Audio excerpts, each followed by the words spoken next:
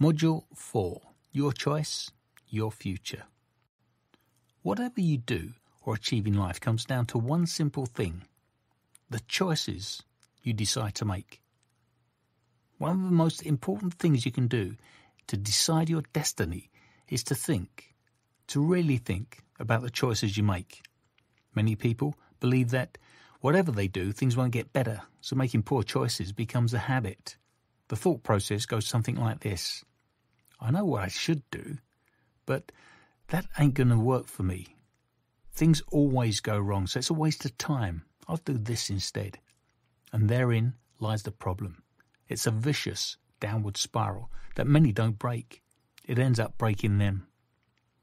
Look at any successful person in business, music or sport, for example, and they most likely went through some pretty serious challenges.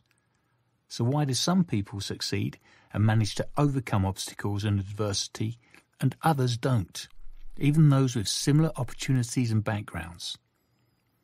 That's where this Life Skills program comes in. By using the techniques and skills, strategies that are proven to work, you can change your future. Remember the story from earlier on about Rocky or Oprah Winfrey, Zlatan Ibrahimovic, J.K. Rowling, people from poor backgrounds with little prospects or hope. The determination and choices they made, not to go down the road of crime or mediocrity, but to do all they could to achieve success. These people, and mostly from poor backgrounds, just didn't give up. They didn't take no for an answer. They persisted and kept bouncing back from failures, and they worked hard to achieve more than they ever dreamed. Not for anyone else, but for themselves and the people close to them. One little mantra that can help start your journey to do better in life is the 3 Ds: decision, determination, and discipline. So decision, decide what you want to do. Determination, work hard for it.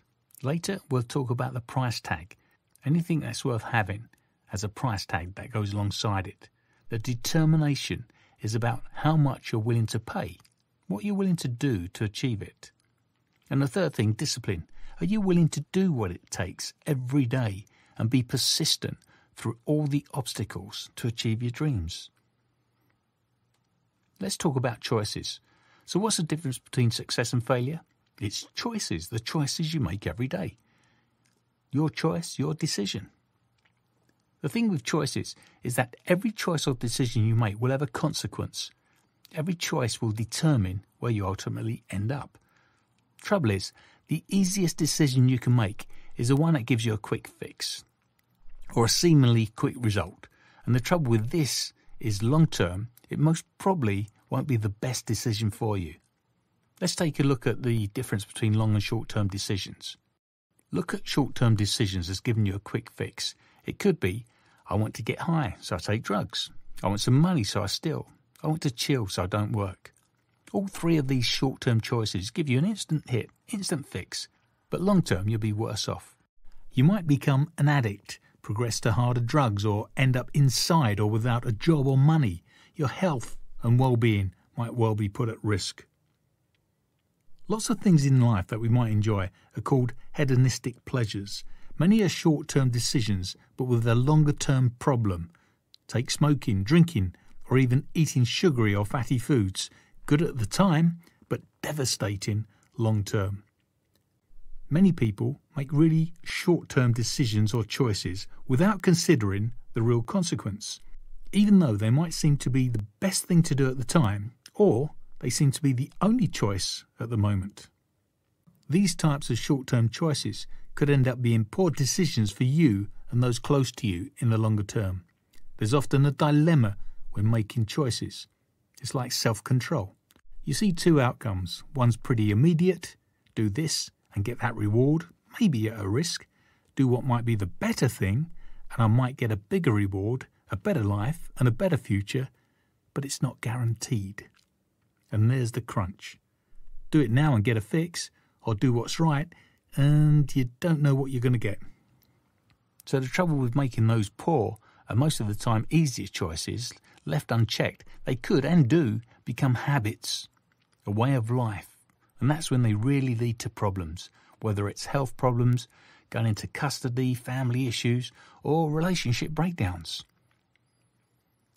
So even more examples. Do I have that drink now and feel bad later? Do I carry that weapon for safety only to get into serious issues later on? Do I miss the interview to enjoy time with my mates or go for the job? The problem is later always seems so far away, so you don't have to take responsibility.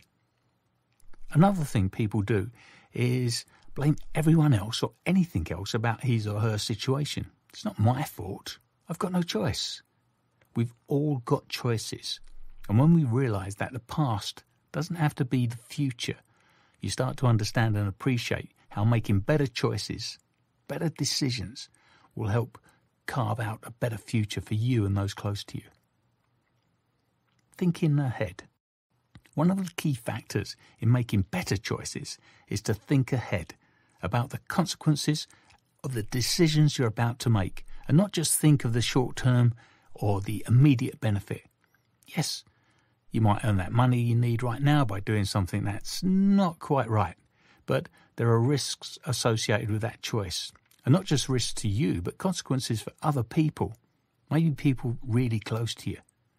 By looking ahead and seeing what could happen if things go wrong, and just as importantly, the impact that it might have on people you care about if, at the moment, you're not too bothered about the consequences on yourself, you give yourself a fighting chance. What's a better future? What do I want to be doing in a few years' time? We call all this consequential thinking. It's thinking about the consequences of what you're doing or what you're about to do.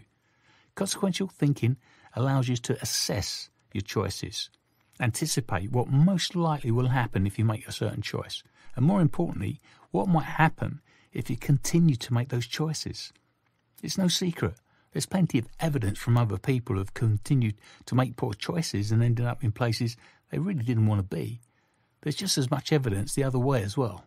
Making better decisions because you thought ahead will lead to a better life for you. A life of crime, for example, might seem appealing, especially when the rewards are better than any other alternative you've got at the moment, but you know that one day it's probably going to catch up with you, and then the rewards won't seem so appealing. What's the point in being well off for a day if your actions end up taking away your freedom in return? Doing time is really not a great alternative. Consequential thinking is about anticipating what might happen in the future, depending on which choice you make. It's a great skill to develop because you start looking at both the upside and downside of the choices you make. So you might imagine different scenarios and, more importantly, the long-term scenario of your choices. Choices can be easy, especially if they're emotionally driven. Someone says something and you get angry. You might instantly react and hit back.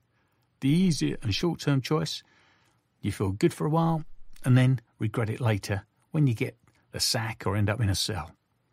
Taking a little time to think first could help you make a better choice. Someone offers you some money to do something you know's illegal and you need the money now. Your instinct might tell you to take the money. You can see it, it's there, it's now. The risk might be high, so you choose to carry a weapon. Another short-term and instinctive choice. You might even get away with it. Trouble then becomes you decide to take the risk again and again. Long-term, you risk getting caught, going to jail, or worse. Think first. Make a better choice, and not just for you, but for all those people that will be affected if you make poor choices. In many ways, consequential thinking involves sacrificing short-term desires for long-term results. And that's life too. Even in everyday life, we're always balancing short-term pleasures for long-term gains. Take, for example, Jenny. She's got an opportunity to work, and she's balancing this with staying at home and staying on benefits. The work doesn't pay great money, and it's an easy option to stay home. Seems a better choice now. What if she looks ahead a little bit? It might seem that short-term benefit, staying at home and chilling, is a better choice. By forward thinking, though, she might envisage the long-term benefit of taking the work. She might start on a low salary, but with effort and dedication could end up earning a lot more in the future. The higher earnings enable her to have a better standard of living for her and her child. Jenny's self-esteem and confidence could grow by working, and she becomes a better mum and a better person to be around. The new structure in her life could see her valuing her time with her child even more. And people start to notice Jenny smiles more. She's working her way to a better life for her and her child. She feels good. Short-term benefit or long-term gain? That's consequential thinking. Your mind activity for today. Consider a short-term decision that you might have made without thinking of the long-term consequence. What was that decision? What was the short-term benefit to you in making that decision? And what was the long-term negative consequence of making that choice? If you had to make a similar decision now, how might you react? Why? Now consider this. How might you explain the idea of consequential thinking to a loved one in order to help them make a better decision? It might be one of your children if you have any, a partner or a good friend.